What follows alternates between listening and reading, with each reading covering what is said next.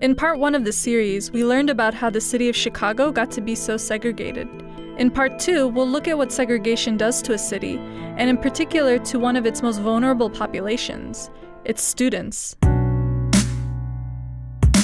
The Chicago public school system is horrible, to say the least. I had gone through 13 years of schooling, and I had never read a book. When I went off to college, I wasn't prepared at all. Our communities that need the resources the most to get students to college are the ones that lack it. Driving through the streets of Chicago, my hometown, it's not hard to see the difference from one neighborhood to the next. Take Halsted Street, the backbone of Chicago. You can start on Halsted in Lincoln Park on the north side, where rows of beautiful townhouses line the street.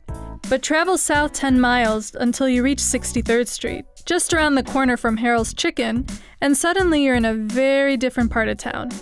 Nowhere is the difference more startling than in Chicago's public schools. So this right here used to be an elementary school. This is one of the 50 schools that Rom shut down. The community suffers.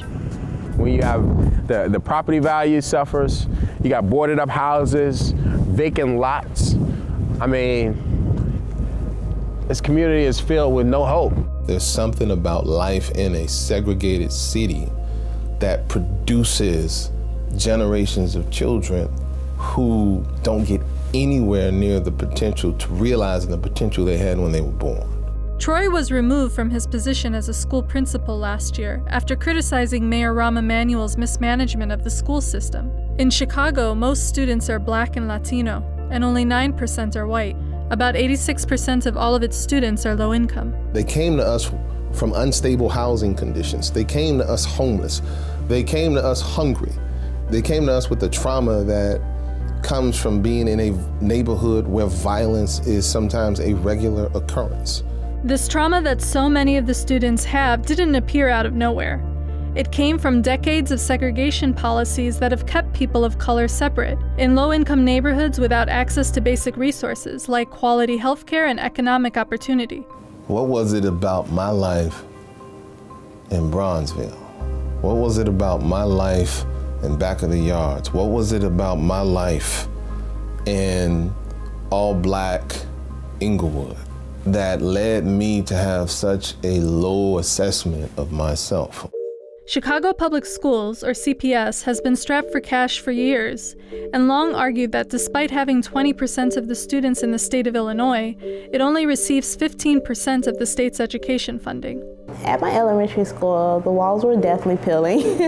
The books were breaking apart. We rarely got new books, like new reading books for the students, unless someone donated them. When I moved here, I thought, what in the hell is this? Why don't we have this? Why don't we have that? And I would get stuff like, we used to have that, we used to have this. And I think there was just no real broad plan around, like, how do you support small, high-needs high schools? Tilden lost nearly $200,000 last year because of enrollment declines and budget cuts.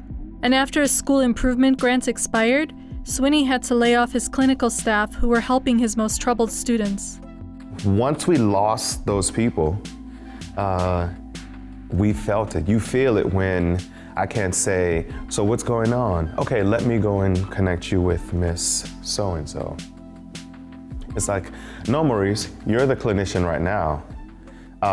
Let's have a seat and sit down. Let's figure this out. In 2015, Mayor Rahm Emanuel announced $200 million in school budget cuts and 1,300 staff layoffs across the district. I was impressed by Principal Swinney's ability to persevere in spite of all of these odds.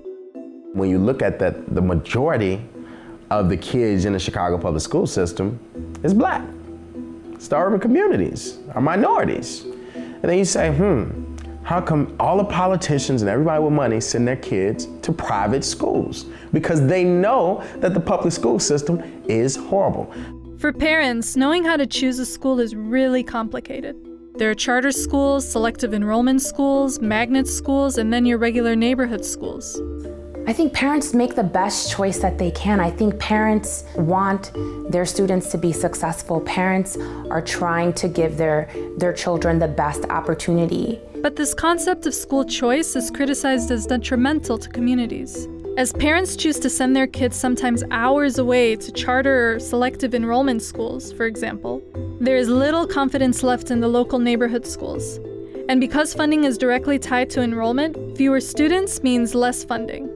I'm worried because I know for myself as a first-generation college student, I know the difference that a quality education has on kids. I just need for her to be at a place that is going to equip her with the academic and social-emotional skills that she needs to be able to be successful. Despite the budget cuts, since 2010, CPS has spent hundreds of millions on the construction of new schools and expensive additions, but mostly to schools that serve white middle-class students. And many have blamed those in power for making decisions not in the interests of local students, but in order to profit off the school system. In April, the former head of CPS was sentenced to 4.5 years in prison for corruption. We live in a system that will look at the education of that child and sabotage it on purpose, will intentionally not give that child what you'll give another child who happens to be white, right? Both babies beautiful, both babies deserve it. When it was time for Jitu to choose a school for his own son, he struggled with the choice of sending him to a lower resource neighborhood school. My son is not as beautiful as any other child. He's not as intelligent, as brilliant. When I look at him, stars go off in my head. In 1971, the Supreme Court did attempt to desegregate U.S. public schools with busing, and for the most part, it worked. Minority students fared better at integrated schools, and by 1988, integration had reached its peak. But for many reasons, the busing efforts stopped, and today, public schools across the nation, including in Chicago, are almost as segregated as they were in the 1960s. When you don't invest in young people, you get unemployment, you get crime, you get violence. And so you get blighted communities when you don't invest in the people from those communities. A good education is supposed to be a chance at upward mobility, some hope for the future. But in Chicago's public schools, that's just not happening. People have to look at the inequity in Chicago, the segregation in Chicago. That doesn't mean who gets to sit next to who. It means access to resources and opportunity. The segregation in Chicago is the evil. The intentional sabotage of a baby's education is the evil. And I ask people to think, what could be more evil than that?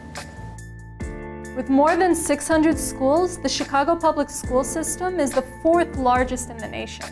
So that's affecting a lot of kids, 400,000 actually. In the next video, I'll spend a day on the city's south side speaking to a guy who has a different vision for solving the city's crime problems.